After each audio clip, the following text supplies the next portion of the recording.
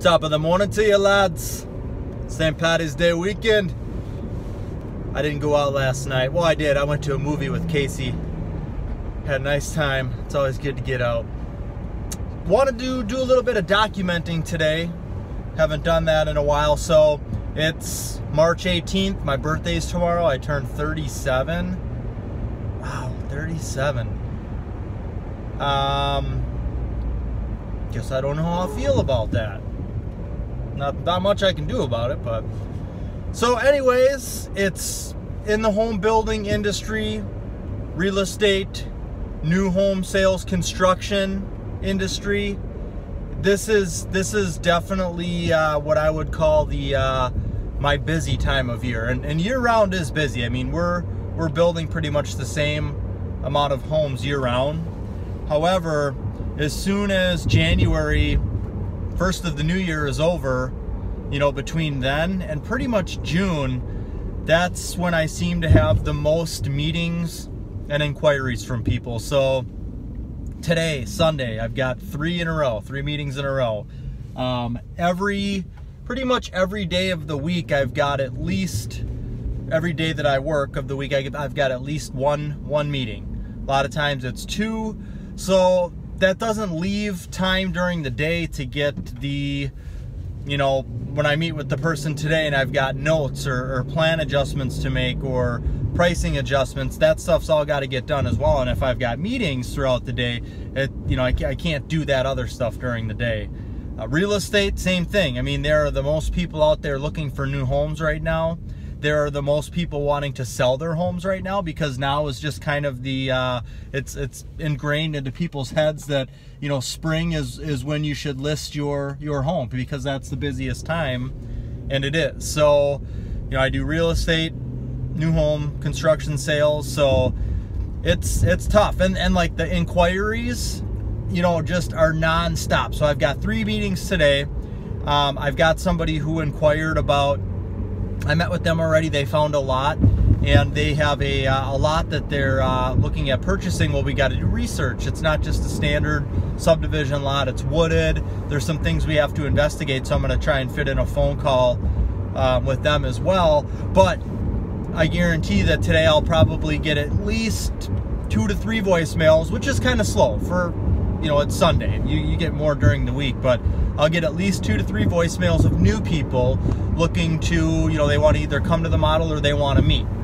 And I'll probably get at least a couple of emails from new people inquiring about certain things, maybe a lot that they have listed or wanting to get together and meet. So it's hard. So you've got all the meetings, and then you're trying to keep up with all of the, you know, the administrative work on top of that, along with getting back to, you know, new inquiries and then setting up meetings with them. So, and it's kind of a tough situation. You know, we as a builder are, you know, our home building company, you know, we're looking to actually expand and do about 30 homes this year, which means we would like to do 25, you know, approximately 25 custom homes for, you know, for clients.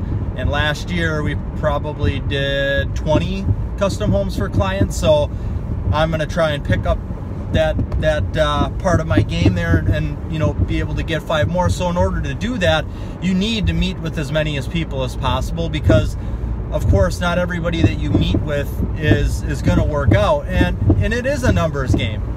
So you have to, if somebody calls and inquires, you can't just leave them by the wayside and say, you know what, I'm super busy right now, I don't need to meet with anybody else, I've got more than enough that I can handle. Well, that is true, but you always need to be looking ahead to keep your, you know, your sales pipeline full. And just for a home building company, even if I wasn't in sales, you know, myself as the builder, we need to keep our dig schedule to, you know, digging 2 to 3 every month. And in order to do that, you've got to meet with as many people as possible. And some of them are going to work out, some of them will, and those are the ones that you'll end up building for. So that's what's going on right now. It's a super busy time. I did have an administrative assistant that I hired, and he did a great job. It was, you know, I had him for about a year, and super smart. You know, actually put some really great systems into place as far as like pricing calculators, and was a great help, but it was just more, you know, financial over anything else.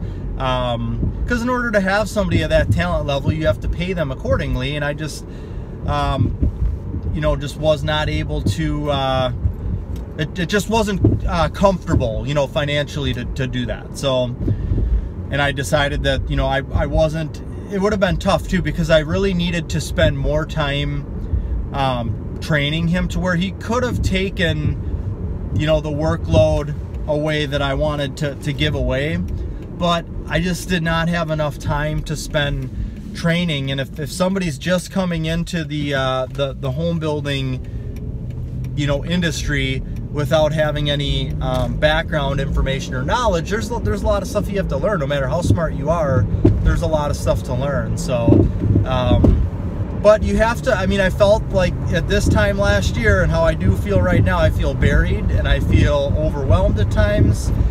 The only way that I can combat that, and this is my best advice, is, you know, I mentioned you're meeting with people, and you know, you don't have time to, meeting with somebody is great. Yeah, you have to have that initial meeting, but then you've got to follow up with pricing or whatever other info that they need so that you can bring them to the next step and ultimately build for them. So it's a two-part process, you know. So after I meet with somebody, and like I said, there's lots of paperwork to do to bring that person to the next step. And if I'm meeting with people all day long, and I've got phone calls all day long from new inquiries and emails and just things going on from people that I'm, you know, currently working with and walking through the checklist so that they get to the point of us digging their hole, it doesn't leave hardly any time at all during the day to do that administrative work that I need to do to keep that sales pipeline full. So like this morning, I've got a meeting at 9, 11, and 1:30, and I still had to get some pricing done for my 9 o'clock meeting, and there is no way I'm going to show up to a meeting and spend, you know, 2 hours of my time and not really get anything accomplished because it's my fault. So if I wouldn't have had that pricing done for the meeting this morning, we wouldn't have got much accomplished, because the family would have came to the meeting not really knowing where they were at. They sent me some plan info, and they wouldn't have really known where they were at price-wise, whereas now they do. So I guess long story short, I woke up at 5 o'clock this morning, and I got their pricing done, somebody else's pricing. If you can get up early and, you know, get at least 2 hours and focus on just the administrative, you know, 2 hours a day in the morning, so that during the day you don't feel completely stressed out and overwhelmed when you can't get that stuff done, because you're responding to new inquiries or you're meeting with people.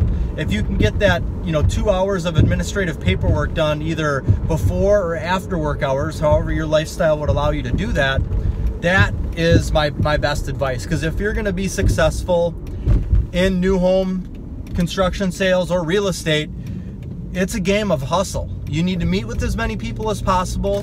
You need to be as quickly as possible when you are getting back to them and following up with them. In order to get back to them and follow up with them, you need to have information put together for them. So it's a hustle. It's a grind and it's a hustle. So if you're going to be good at it, that's what you need to do. I'm pulling into my office here. It is 8:50. And we're going to get this day rolling here. Thanks for your time. God bless.